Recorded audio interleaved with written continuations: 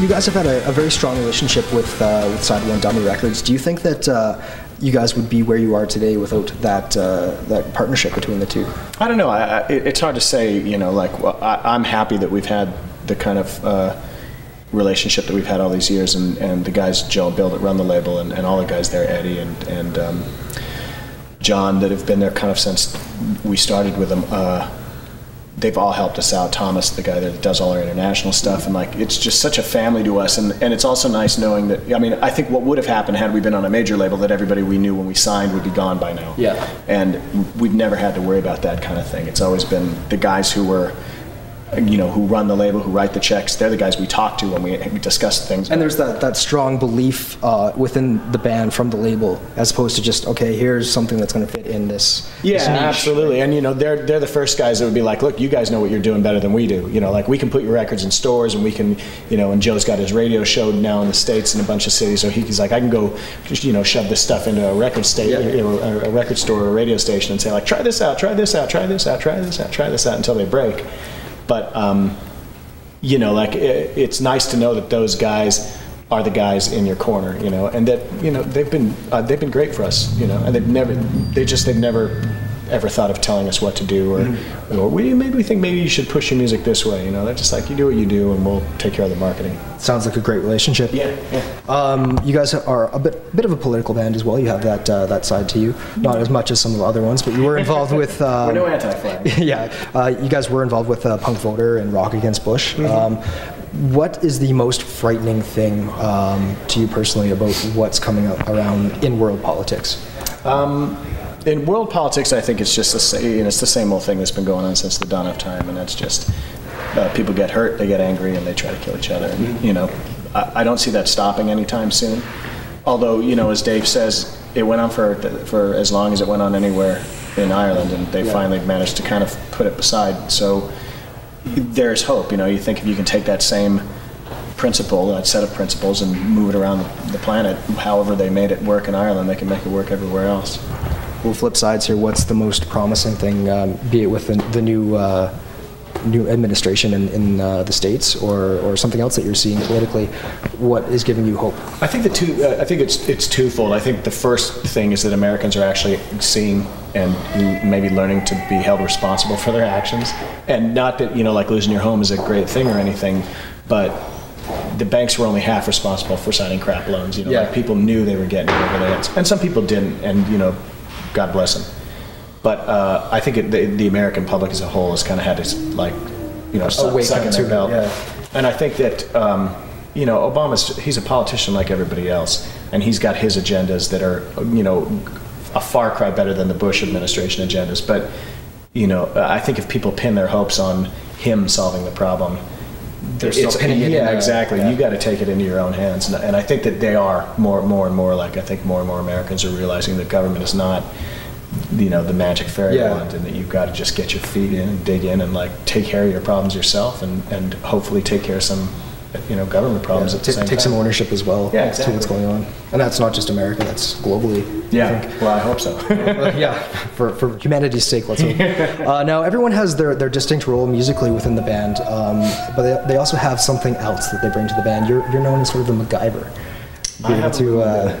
What's been the best time that you've been able to come through with rigging something together? It's been a while, just because now we've got a great crew that kind of handles all that stuff for us. But I remember in the early days, I'd be playing mandolin and an amp would blow up, and I'd have to run across stage, rewire, figure out what's going on, get it going, and then try to finish out the song with the mandolin at the same time. And so I'd have it thrown over my back with a soldering iron and thing. It's been a long time since I've had to pull that off, but it's.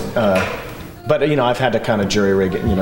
I don't play with much finesse, and my instruments aren't particularly robust. The banjo and the mandolin are pretty delicate things. So I've had to pull some duct tape out of the back pocket midway through a show, or I drop a strap all the time. One of my straps is snapping. I'm pulling a cable tie out and having to rig it, try to finish the song out. You do what you can. Yeah, exactly. Right. I always like to ask bands, especially bands that have been around for the time that you've been around. Obviously, it crosses generations. I mean, you can have kids bring their grandparents to the show. What kind of feeling is that for you? I mean, the style of the music as well really lends itself to that. I think it's awesome. Like we were playing in San Diego last month, and this woman came up to me. She's like, "Oh, it's my granddad's, my dad's 75th birthday, and he wanted to come here for the show." I'm like, "Oh, that's awesome." So I go over with her, and she's with her daughter, and her dad's there, and I said, "So your kids got you into this stuff?" And the granddaughter was like, "No, Grandpa got us into this." Nice. And I'm like, "Really?" And when I hear that, it's got to be the best thing, just because I don't think that there's any. I think anything you can do that can bring families back together and give them something to communicate with, it can't be a bad thing. And there's been tons of great stories with your band and fans of the band that have had those stories where cross-generationally it's brought people together and the band together as well. Yeah, it makes me very proud to be able to kind of accomplish that. Now, another thing, bands that have been around a while, side projects start to emerge. Nathan Maxwell is doing his thing now. Do you foresee a lot of focus going towards these side project things, or is it something that just when there is that downtime, they'll go off and do their own thing, but the overall collective of Flogging Molly is still there and strong? Yeah, I don't think that there's. I mean, we don't foresee an end to this anytime soon, but it's definitely, it is the Flogging Molly sound is what it is, and we have a lot of different interests outside of that. So there's definitely like that kind of pull to, we all do a lot of writing and there's definitely that pull to kind of like have your own distinctive thing going on outside of that Flogging Molly sound. But I don't think, I mean, we all kind of have the agreement that like, we can all do what we're going to do, but we would never want it to take away from what has kind of like put us out there in the first place. I think that's a healthy relationship to have. Yeah. Any bands that you guys have been exposed to that you really like to maybe mention to the Punk Radio Cast listeners and viewers that they might not be aware of bands like this? I think most people are probably more aware of what's going on out there than we are, just because our music has to come from like wherever we are on the road, and so it's difficult to kind of like get exposed to new stuff when you're just always out on the road. But most of who we've come in contact with have been guys, like Reverend Payton and his big damn band, and those guys, we've played a festival show with them and took them on tour, and then they got on our label, and it's that kind of thing. But I mean, there's the Avett Brothers are a band that Dennis and I are really big fans of, and they just have a sound that's kind of like not like what a lot of other people are doing right now, and it's it's honest. I think that's kind of the quality in a lot of that music that draws us to it, is like if it has that like kind of honest legitimacy. That's what we're into. Nothing prefabricated or. I mean, and it can be produced. You can produce amazing music with tons of layers, but if your heart and soul isn't, if the message isn't there, it's just a bunch of layers on nothing. Exactly. So so there are guys doing phenomenal. You look at bands like Arcade Fire, and there's 36 things going on at once on that band, but they got the conviction to pull it off. So. Yep.